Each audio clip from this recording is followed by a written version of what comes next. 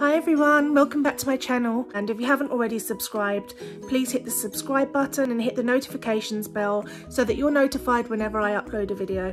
Today we're talking about Ehlers-Danlos Syndrome. This is a condition of the joints.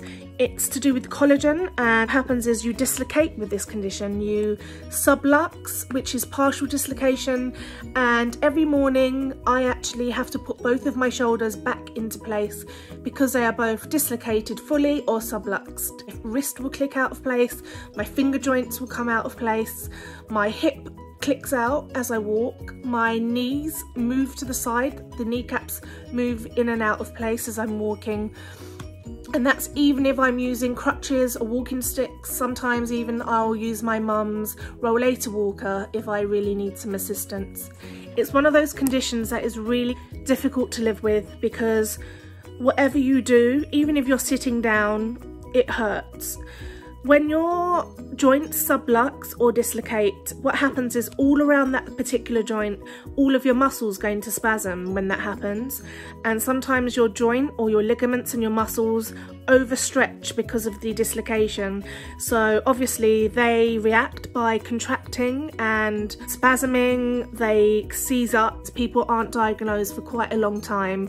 I've actually had this condition since I was a baby, but it wasn't diagnosed until I was about, I think, 23 or 24. So it took all those years of me suffering and going backwards and forwards to the doctors and the hospitals to find out what was wrong. Obviously, because I'm so overly flexible, and people with this condition are, my spine is completely and utterly wrecked. Because I used to be a dancer without knowing that I had this condition, I actually made it 10 times worse.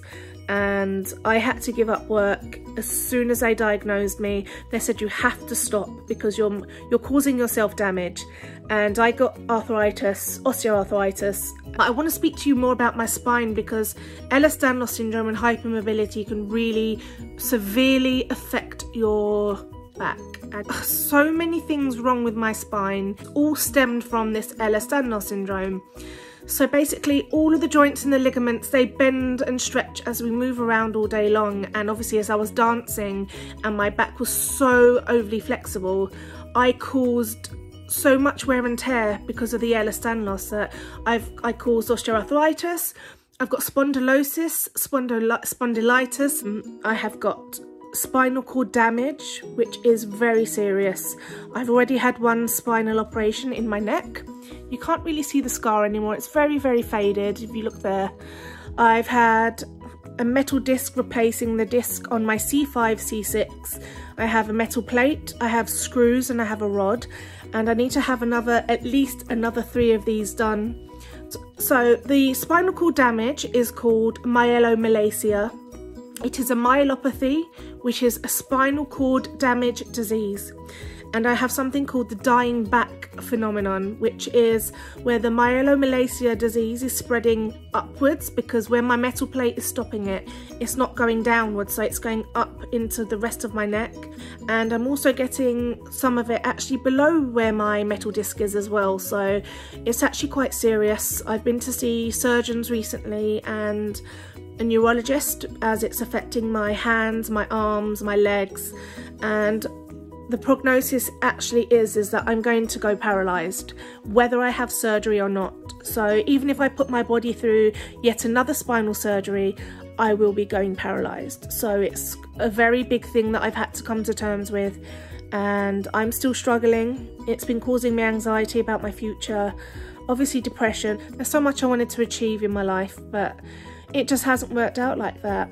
And I've been quite fortunate in my life that I reached many of my goals, and I managed to achieve some of my dreams, and I know that not many people can say that, so for that I am grateful. But it hurts when you know that there's some things that your heart truly, truly wants and you just know that you won't be able to get it. So I'm trying to think of some new goals, and I think that's really important for everyone, not just people with illnesses, but anyone. If you reach your goal, make another dream and don't give up. And I think I'm not going to let this body of mine that's failing me ruin my life. I'm 36, so I'm still fairly young you know, ultimately I would love to find love. I'd love to find someone who will accept me, accept me for being overweight, accept me for having illnesses, and still want to be with me despite the fact that I am so unwell. But that's so hard to find, it really is. And having this, well, not just this Ehlers-Danlos syndrome, but all the other conditions that I have, I can't have children, and thank goodness I don't want children, I never have. But it's hard to find a partner who actually doesn't want children either. I've come off of the dating apps. I don't go out clubbing, obviously, because I can't. I don't go out, so I don't meet anyone. So finding love is literally impossible.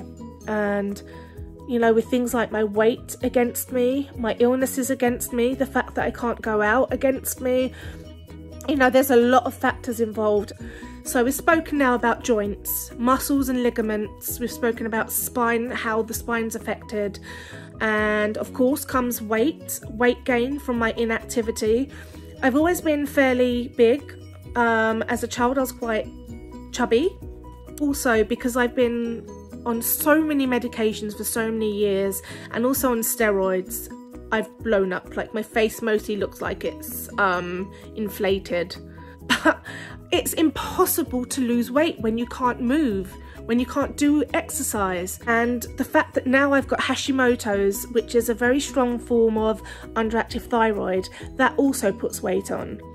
And I'm terrified because my GP has just told me that I've got pre-diabetes stage in my blood works. So, you know, the advice is to lose weight. People seem to think that when you're fat, it's just because you overeat, and that really is not the case. Of course I could do better. I definitely could do better, but I have tried everything out there and I can't lose weight. And I've got so many medications that, you know, one of the side effects actually is gaining weight, one of them being gabapentin, and obviously steroids. I'm not on steroids permanently, but I'm on and off them all the time. So please don't think that I'm overweight because I sit here eating like an absolute hog, because I don't. Weight really puts pressure on the joints, on your back, and my legs really feel the strain. My back is in absolute agony towards the bottom in the lower region, so the coccyx. The L5 and S1 are the very bottom sections of your back, and they take the most of your weight. So also because my back's so flexible and so unstable, the back is really struggling, and my weight gain is really causing me extra problems and extra pain, and it's a daily struggle. I hate how I look. Okay, I'm going to put that out there. I hate my body. I hate my face, and I hate the fact that I can't change it. And I've been offered all these miracle shakes and smoothies and diets and pills and do this and do that and don't eat this. I am absolutely fed up with it because I have tried so much. I've spent so much of my money, which I don't have to spare, on all of these so-called cures, and it just doesn't work. It doesn't work. These so-called cures aren't just for weight. I'm talking about curing my symptoms and my conditions, and it's actually quite offensive when people come to you with these things saying, oh, this will cure you, it's cured cancer, you know, it's cured this and it's cured that. Do you really think that a pill is going to help all of my 8 conditions? And you can't come to someone who's suffered and is suffering so much and tell them that this miracle pill is going to fix everything, because it isn't. Some people actually get weight loss with these conditions, and it's just as bad for them as it is for people. It does affect your confidence.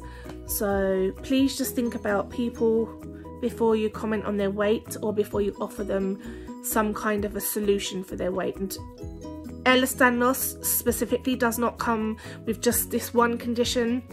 It comes with quite a few conditions, and one of them is called POTS, which stands for Postural Orthostatic Tachycardia Syndrome, and that is an autonomic dysfunction syndrome. It's also called dysautonomia, and basically it just means that your autonomic nervous system is malfunctioning, and this comes with a whole load of symptoms. It causes blackouts when you go from sitting to standing.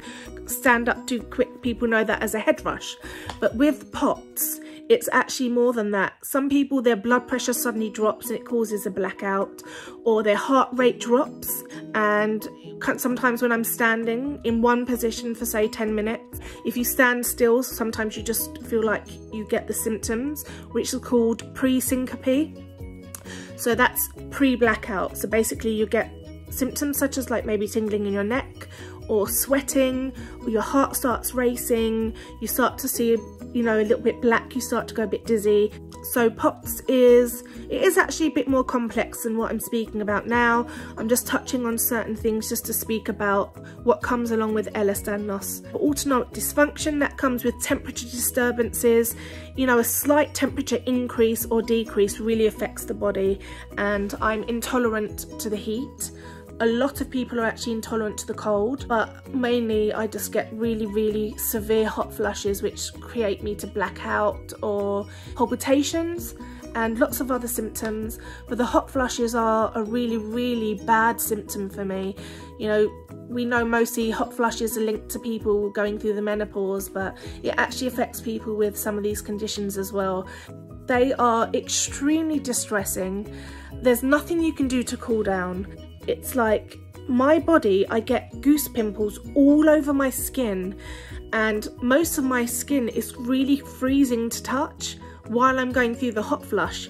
So I'll be sweating and boiling hot, like to the point of wanting to vomit, yet my skin will be freezing to touch. It's a really strange experience, and it messes with your brain. Your brain can't comprehend why you're cold yet boiling hot at the same time, and your brain goes into kind of a distress mode, and it causes a panic. So I've had hypnotherapy, I've had CBT, all of these things that actually try and help control when this happens. And to be honest, meditation and breathing is the only thing that kind of helps keep me calmer when this happens.